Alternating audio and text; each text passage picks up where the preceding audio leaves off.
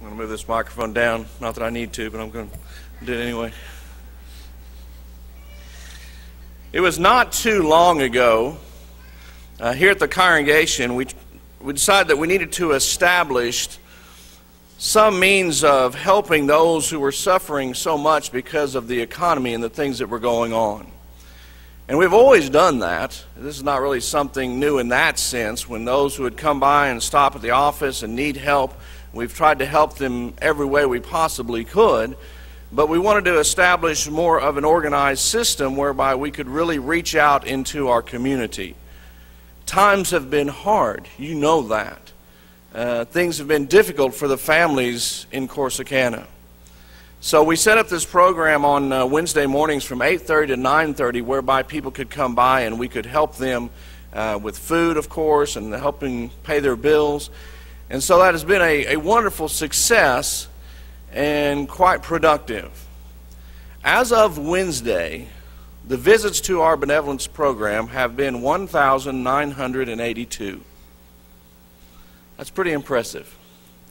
Now, it's impressive in the sense that we've been able to help that many people, but also it's impressive in a sad way that we see how many people are hurting. And we do see this. Families that are broken up, devastated, just trying to survive, just trying to get by. And so we see that time and time again, and it sends a message to us of the importance of family. Because as we've had the breakdown of the American home and the American family, people don't have that support system that they once did. They find themselves alone. They find themselves struggling. Tonight I want to talk about being part of God's family. Being children of God. What a blessing it is to be children of God, and what it means for us to be children of God. Our text is going to be found in 1 John. So you can go ahead and be turning there. 1 John chapter 3. And we're going to look at several verses in 1 John, because it really seems as if this is a theme throughout this book. We see the amazement of John as he's writing this, that we can even be called the children of God. What a blessing that is to be a part of God's family. So 1 John chapter 3, start with verse 1. It says, "See or behold what kind of love the Father has given to us, that we should be called the children of God. And so we are. The reason why the world does not know us is that it did not know Him. Beloved, we are God's children now. And what we will be has not yet appeared, but we know that when He appears, we shall be like Him, because we shall see Him as He is. And everyone who thus hopes in Him purifies himself as He is pure." Notice the language that John uses here. The love that the Father has shown us, that we can be called the children of God. And you might wonder about that family relationship. How does that take place? How do we make God our Father? Does the Bible have anything to say about that? Well, even in 1 John, here we're going to see many verses. Look back to chapter 2, verse 29. "If you know that He is righteous, you know that everyone that doeth righteousness is born of Him." You see that? When we follow the path of righteousness, the path of truth, we are born of Him, born of God. Look at 1 John 3 and verse 9. "Whosoever is born of God doth not commit sin, for his seed remaineth in him, and he cannot sin, because he is born of God." So you see the same language, being born of God. That we can't commit sin. And the meaning there is we cannot continue in sin. That's continuing action. We can't do that. If we're born in God, how can we remain in that sinful lifestyle and continue to practice that sin? In 1 John 4 and verse 7, "Beloved, let us love one another, for love is of God, and everyone that loveth is born of God and knoweth God." There we have it again. And notice its connection to love, which we're going to talk more about in just a moment. And finally, 1 John 5 and verse 4, for whatsoever is born of God overcometh the world, for this is the victory that overcometh the world, even our faith. Attaching that victory that we're waiting to experience, that victory that we're going to have, not only now in Christ with the forgiveness of sins, but our victory in heaven when we overcome at the end and we have our home in heaven with God. And so there you see it over and over again. Born of Him, born of God, born of God, born of God. We are children of God. We are part of the family. Well, how does that happen? Well, we only have to look back to John's writings in his gospel account. In John 3 and verse 3, remember as Jesus was speaking to the ruler Nicodemus, Jesus answered and said unto him, verily, verily, I say unto you, except a man be born again, he cannot see the kingdom of God. Now, he didn't understand that at first. Didn't know what Jesus was talking about. But verse 5, Jesus further explained, verily, verily, I say unto thee, except a man be born of water and of the Spirit, he cannot enter into the kingdom of God. A reference to our baptism, being born of water and of the Spirit. We are born again. We become part of the family, children of God, God as our Father. So as we look through our text here in 1 John 3, we're going to notice some things about this relationship that we have to God as our Father. First, we are going to see what we are as children of God. Second, what we shall be as children of God. And finally, what we should be as children of God. First, what we are as children of God.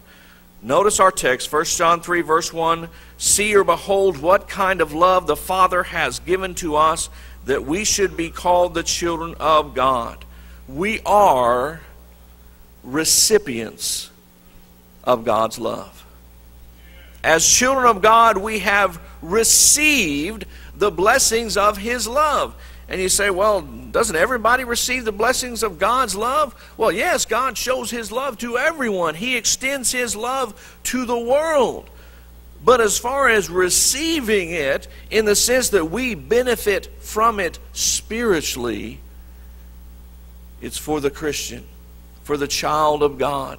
When we obey the gospel, in 1 John 4 and verse 9, it says, in this was manifested or shown the love of God towards us, because that God sent His only begotten Son into the world, that we might live through Him. Herein is love, not that we loved God, but that He loved us and sent His Son to be the propitiation for our sins. That's how He showed us how much He loved us, by sending His Son, His only begotten Son, to pay that price for sin that we could not pay. Now, if you notice in that verse 10, He sent His Son to be the propitiation. I know that's not a word we normally use. It's not our normal vocabulary. It is a very rich word when it comes to meaning. It is full of meaning. That's why it's kind of hard for the translators, when they look to the original Greek, to translate it to English. It's kind of hard for them to find a good English word, because our English words are lacking. It's hard for us to come up with a word that fully describes what that means. But the propitiation is to pacify someone, to perform some deed to pacify them, an appeasement, a reconciliation, an atonement. All of those ideas are in that one word, propitiation, that He sent His Son to be an appeasement, a reconciliation, an atonement for our sins. Now do you understand the meaning of how bad the sins are and what we need, and what a blessing it is that God loved us enough to do that? We are recipients of God's love. How amazing that is. Do we ever just stop to consider God considering us? What God thinks about us. Now, so often we're talking about what we think about God, but what He thinks about us turn it around. In Psalm 8 and verse 3 and 4, the psalmist writes, "When I consider thy heavens, the work of thy fingers, the moon, the stars which thou hast ordained, what is man that thou art mindful of him? And the son of man that thou visitest him?" What is man? What are we? And sometimes we think that we are so pitiful, meaningless, no account, of no value. And so we see ourselves sometimes that way, but that's not how God sees us. That's what the psalmist is trying to express to us, that here is the one who has created all things, the heaven, the moons, the stars, everything about us, that amazing display of His power and His might, and He cares about us. What is man? That He cares about us, and yet He does. And so that shows us that He loves us. That shows us that He wants us to be a part of His family. When we're talking about the children of God and what a blessing that is to be a part of that family, it begins with God's love and how He showed us that love. But also we notice in this first verse that we are unknown by the world. It says, "The reason why the world does not know us is that it did not know Him." And so you say, well, what does that mean? The world doesn't know us. I mean, people know me. Everybody in town knows me. They know us. Well, not in that sense. We're not talking about that. What we're talking about is the world does not truly recognize or appreciate what we have in Christ. Now, I hope we appreciate it. Obviously, as children of God, we appreciate what we have in Christ, the blessings, that relationship. Obviously, we understand that. But the world doesn't really understand that. They don't see it. They don't appreciate what we have in Christ. Because if they did, what would they do? Oh, they would respond. In droves, they would be coming saying, "We want this as well. We want those blessings that are found in Christ. Show us the way. What must I do to be saved?" They would be breaking down the doors, coming to hear the gospel truth, wanting that salvation. But they don't. They don't. Why? They don't really know us. Because they don't really know Christ. Our world knows of Christ. You could ask most everyone, all your friends, neighbors, co-workers, say, "Have you heard about Jesus Christ?" They say, "Sure, I've heard that story. I know that." But they don't really know Him. They don't know what it means. They don't appreciate, they don't understand that relationship that we have as Christians with Christ. They don't value that.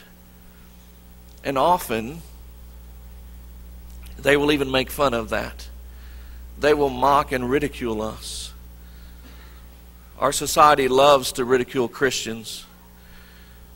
Hollywood loves to ridicule Christians. They'll say that we are weak, simple-minded.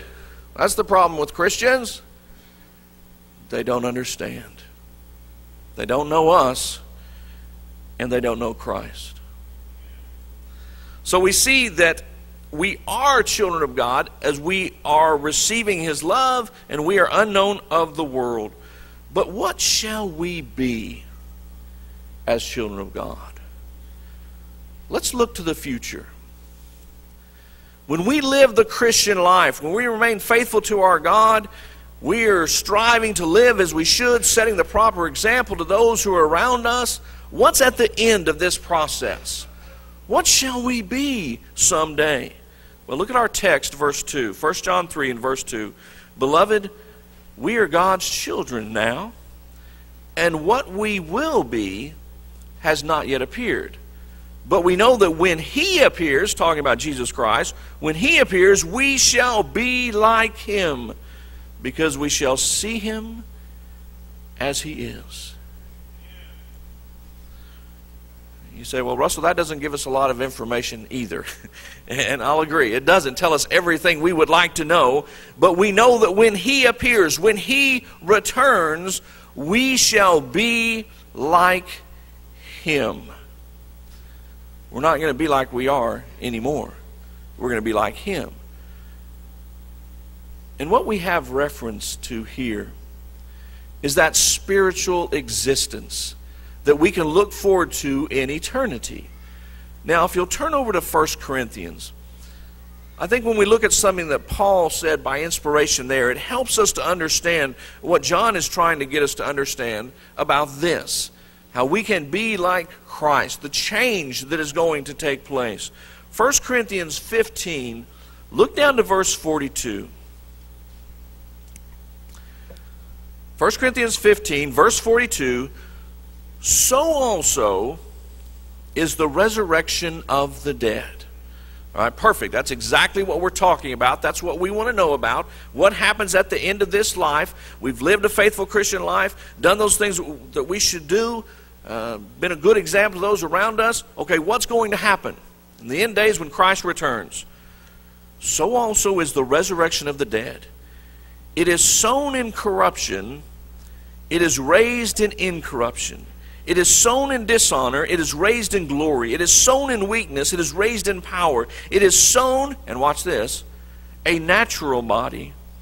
It is raised a spiritual body. There's a natural body, and there's a spiritual body. All right, that's what we're beginning to talk about. That what we will be, what we're going to become, is we're going to shed this physical existence. Get rid of this physical body, and we are going to have a spiritual body. And you say, well, Russell, why is that even in this discussion in our text in 1 John? How does this fit in? Notice, continue there, verse 50 of 1 Corinthians 15. Now this I say, brethren, that flesh and blood cannot inherit the kingdom of God, neither doth corruption inherit incorruption. Behold, I show you a mystery. We shall not all sleep, but we shall all be changed in a moment, in the twinkling of an eye, at the last trump. For the trumpet shall sound, and the dead shall be raised incorruptible, and we shall be changed. For this corruptible must put on incorruption, and this mortal must put on immortality. Now focus on that very last verse, verse 53. This corruptible must put on incorruption. In other words, this physical body cannot go to heaven. Flesh and blood cannot inherit the kingdom of God. This physical existence is not going to go to heaven. But notice, this corruptible must put on incorruption, and this mortal must put on immortality. We're going to be changed for our immortality. Now, how do you like the sound of that? We will live forever and ever, not shackled by a physical existence, not having to worry about the weakness, dishonor, this natural body, this corruption. That's going to be gone because we're putting on incorruption. We are putting on glory and strength and power. We have a spiritual body that will reign forever and ever with our God. We'll be in heaven with our God. That's what we shall be as children of God. Think about it in this way. If we're going to be part of that family, we're going to become more and more like our God. And even to this extent, does our God have a physical body? No. Does Jesus Christ now have a physical body? No. Spiritual body. We will have a spiritual body. Now, we may not understand everything we would like to about that, but we know from our text that we will be like Jesus. And that's really the key. that our lowly physical bodies will undergo a wonderful transformation, and we will become like Jesus. Look at Philippians chapter 3. Philippians 3, we're going to look at 20 and 21. Philippians 3 and verse 20. It says, "For our citizenship is in heaven, from whence also we look for the Savior, the Lord Jesus Christ, who shall change our lowly body, that it may be fashioned like unto his glorious body, according to the working whereby he is able even to subdue all things unto himself." Now watch this. Here Paul is writing the Philippians. He's talking to them about our citizenship. We're really citizens of heaven. This world is not our home. Heaven is our home, and we want to go home to heaven. And so he's talking about that, and he's talking about how our bodies will be changed. And then notice the very next verse. So what do you mean the next verse? Chapter 4, verse 1, because this is a continuation. "Therefore, because that is the case, this change that's going to happen, we are citizens of heaven. We want to go home. We want to have immortality. Because that is the case, therefore," chapter 4, verse 1, "my brethren, dearly beloved and longed for, my joy and crown, so stand fast in the Lord, my dearly beloved." Because of this, stand fast. Stand fast. Don't give up. Don't get discouraged. Yes, there's problems in this world. There's problems with this physical existence. This is hard. We would rather go home. We want to be in heaven. But stand fast. Don't give up the struggle. Don't give up. Because there's something better waiting for us. It's all about that hope that we have for heaven.